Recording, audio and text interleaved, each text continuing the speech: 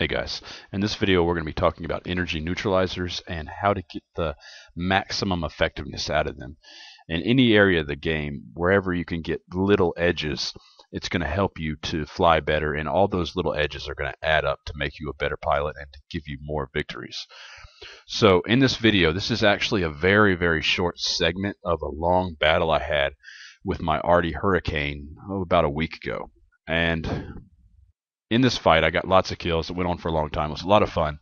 But this video is actually a part of my upcoming Hurricane Pro Guide, which will be released in about a week, maybe more, hopefully less, from the release of this video. So depending on when you're watching this, it may already be out. If so, you can go to ePro Guides to find it.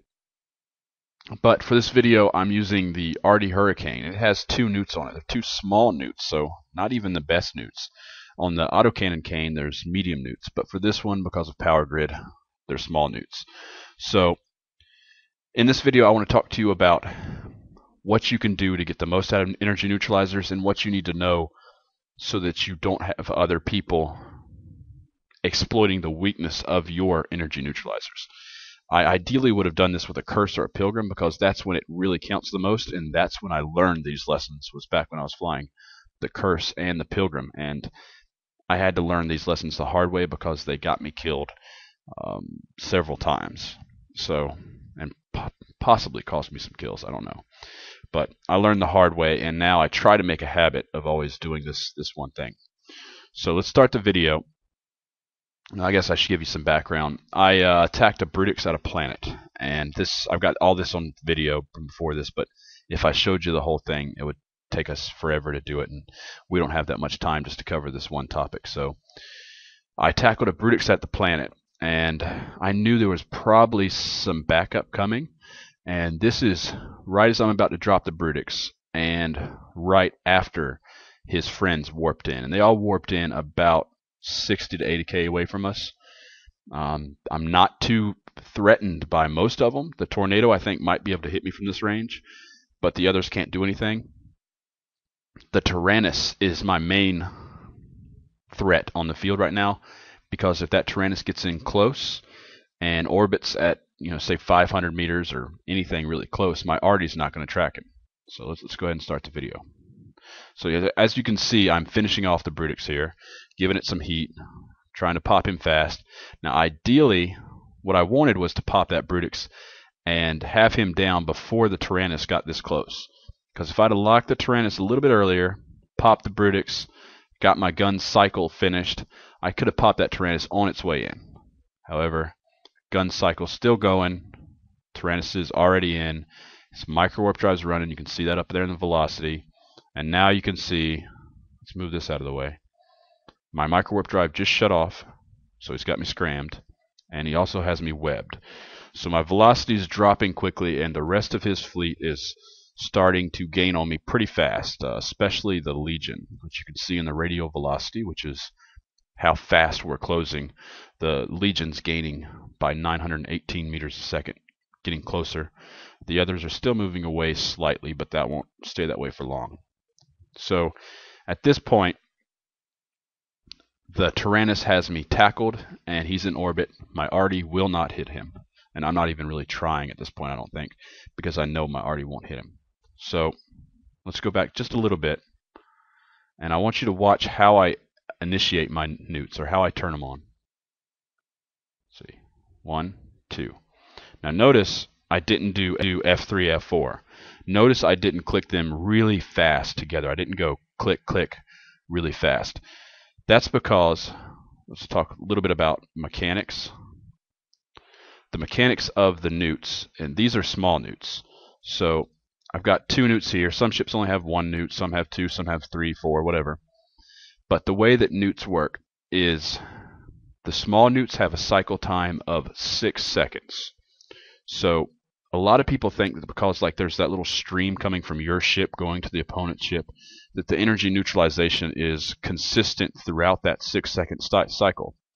But in fact, it's all at once. So you initiate your neut, then bang, everything, all the neuting it's going to do is done right then, and for the next 6 seconds or 5.5 or whatever, it sits there and does absolutely nothing. Now for small neuts, that's not as big of an issue. But when you go up to medium neuts, it's a 12-second cycle. So now you've got 11.5, 12 seconds where absolutely nothing is going on and your target's capacitor is regenerating. Take that to heavy neuts, and now you've got 24 seconds. 24-second cycles on your neutralizers.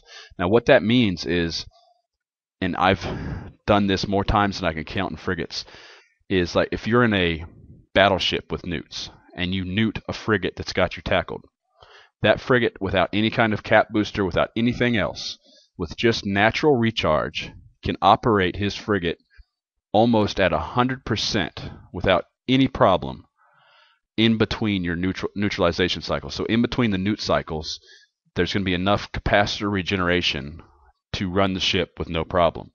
Now on a smaller scale, for example on the scale of this Tyrannus, if I were to run both neuts at the exact same moment, then they would probably destroy the capacitor of the Tyrannus, completely remove all of his capacitor down to 0. But then for the next 6 seconds he would regen.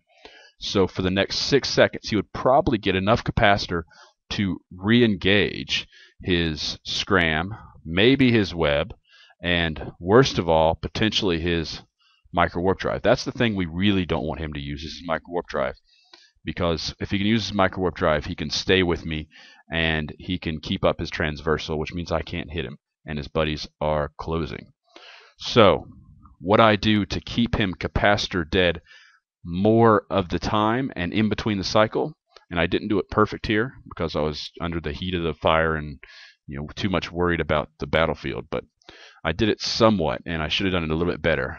But I clicked the first one, then the second one, and I didn't do it all at once. I waited a second in between.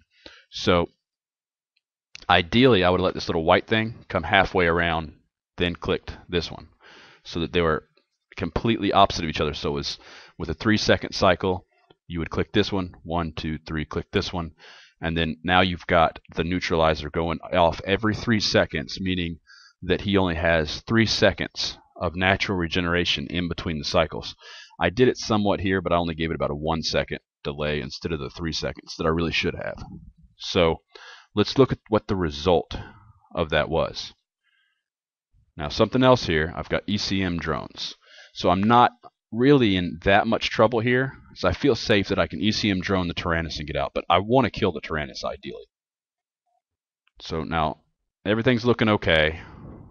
Got the ECM drones out. I forget to engage them, I guess. I'm getting aligned to something away from their fleet because I want to make sure I'm constantly moving away and increasing the time it takes for their fleet to get on top of me. I've engaged my ECM drones, and if you look up here, he's red. It's hard to tell if he's locked. It looks like his lock just broke. You can see the point and web just dropped. Okay, so I'm going to start it up again. So a couple things. He's ECM'd, so his point and his web have now dropped. That means I can kick on my micro warp drive and start moving away from this hostile fleet again and putting distance in between me and the Tyrannus, because what the biggest effect of my neuts was that I've turned off his micro warp drive, and either he can't turn it back on because of capacitor, or really more likely he doesn't realize it's off. He's sitting there with no micro warp drive on, and now watch what he does. He's still trying to orbit at 500. He's still trying to orbit at 500 when he's moving at a max speed of what, 445, and with my micro warp drive I'm doing like 1500 or something like that. So you can see now I'm moving away, but now the Legion has me pointed. So I start to panic a little bit because I didn't want the Legion to get a point on me, and I'm worried that that Legion's going to get in and tie me down. So with that, I'm starting to think I need to warp out. I'm hoping I can get enough speed to outrun the point of the Legion, and I go to overload my micro warp drive to assist with that. So I'm trying to warp, and at this point, right about here, I realize, hold on, the Tyrannus is still approaching me. So he's sitting there approaching to get his orbit at 500. He's approaching with no micro warp drive on, straight at me. He has no transversal velocity. my arty will track him perfectly, and he's right about in the sweet spot of my arties to do their maximum alpha, a little bit beyond it, but I can track him really nice there at 16, 17K. So I realized that, and I stopped trying to warp off, and I again try to go for the Tyrannus. And watch what happens. One shot. Point didn't even get a chance to engage. Tyrannus down. So right there, the Neuts, now maybe or maybe not, my staggering of the Neuts got me that kill. Probably not. But in a lot of cases, it's little things like that where your opponent stays cap dead for more of the time that get you the extra kills and give you the edge. So I got away there, but that's not the end of that fight. That fight went on for a while after that. I had to go repair, and then I started to engage them on a gate after that. But the basic lesson here is if you're using energy neutralizers, especially on a ship like a Pilgrim or a Curse, you need to stagger your neuts. You need to space the cycles so that you keep your opponent cap dead for more of the cycle time. So let me give you an example of how I died in my Curse. I think I was in a fleet of, it was battle cruisers with a couple Tech 2 cruisers. This was 2 years ago, I'm guessing. And I was leading the fleet and tackling in front, or either that or I was scouting a side system or something. And I jumped into a system through a gate, and there was a Drake, a flashy Drake, sitting there on the gate. So I knew that my fleet was about a jump and a half, 2 jumps behind me. So I called them in, uncloaked, tackled the Drake, and stayed at range, kept him neuted. I thought I had him, but evidently he was able to get in and get a scram on me before I was able to get out to my kite orbit or whatever. Somehow or another he got a scram on me. So I figured, okay, no big deal. I'm going to neut him and I'm going to get away. So I lined to something and I kept my neuts going. But the problem was I had my neuts on both at the same time, or actually I think I had 3 neuts. I had all of them on the same cycle. So there was the 12 seconds in between that he was able to reinitiate his scram. And warp scramblers take almost no capacitor. Same thing for damage controls. If you want to keep those modules off, and they're keeping a damage control off for the entirety of a fight, is going to drastically lower your opponent's hit points and make the fight go a lot faster and give you a big edge.